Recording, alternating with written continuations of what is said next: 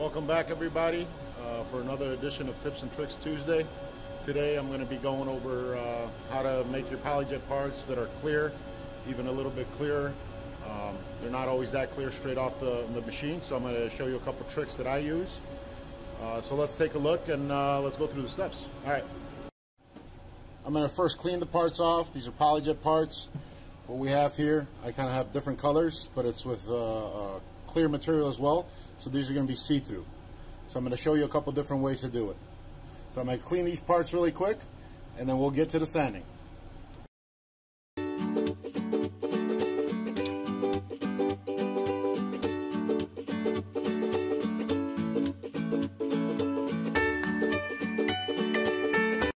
Alright, so today we're going to be using a 400 grit, a 600 grit, a 800 grit, and a 1000 grit. So as you can see here, some of the parts are just matte finish, like this one for instance. This one off the printer is a glossy finish, and it's matte on the other side. Another glossy finish. I'm basically going to show you guys the difference between the sanding. So what we're going to do first, I got my black, okay, that I'm going to basically use to wrap my my sandpaper in. What I'm going to do is I'm going to make it wet with the water and soap that I prepared. And then basically I'm going to start wet sanding the part. And what you can do is actually have the block and just go back and forth on the block itself. If you feel more comfortable, if you get a bigger piece of sandpaper, you can wrap it around the entire block, put the block down, and do it that way. I kind of go both ways where, you know, I'll go back and forth with the part, or I'll hold the part flat and just go back and forth with the block itself. So this is 400 grit that I'm doing right now. So as you can see, I'm just kind of going through the sanding process here, you know, using the different grids, 600, 800, 1000.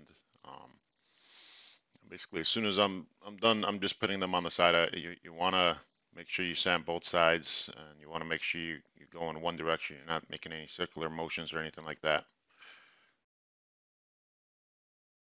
Wipe the parts down. I'm letting them dry a little bit, and I'm going to show you. So after just wet sanding, there's not really much of a difference as far as clarity goes, right? As you can see, all these parts are okay, but they're not clear, right? I mean, you can see my fingers through it, but it still has that foggy effect to it. And I'm going to show you guys the last trick for this to get done.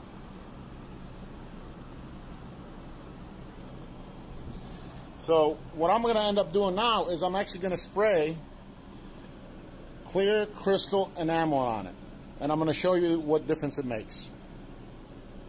So I'll be right back with you guys after I spray this. Alright, so let's take a look at the parts after I sprayed one side. Just kind of, you can see how glossy that is on that one side that I just sprayed. That's not completely finished because it's still not sprayed on the other side. So let's take a look at once I do the other side. So now we're going to lacquer the other side.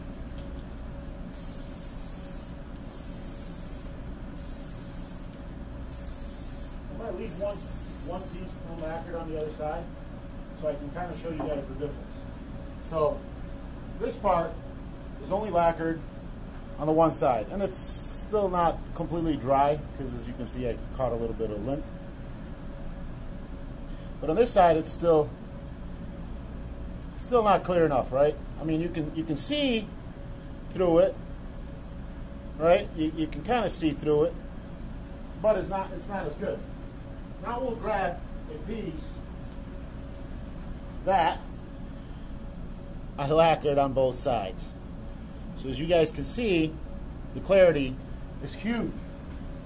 All right, so you can see how big of a difference both sides make. And this is just quick, right?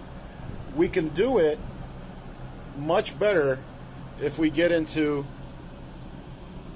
you know, higher grids. This is only at 1,000 grid. So at 1,000 grid, it's pretty clear. And there's really no difference between the matte finish and the glossy finish when you go. So you can see how huge of a difference that is, right? This is the one that I left unsprayed on the one side and only sprayed on the one side. So, I mean, it's a huge difference because you can see the other ones. You can see my fingerprint in there because I was testing if it's dry enough. But yeah, so hopefully you guys like this video. Hopefully I kind of showed you something. And come back next week. All right, guys. Thanks for joining me again. Hope you enjoyed the video. If you have any questions, you know, right there at the bottom is our email. You can reach me and you can reach the entire group. If you guys have suggestions or certain things you'd like to see on our next video or my next video, let me know, right? It's Luke J with CATI. Thanks for joining me.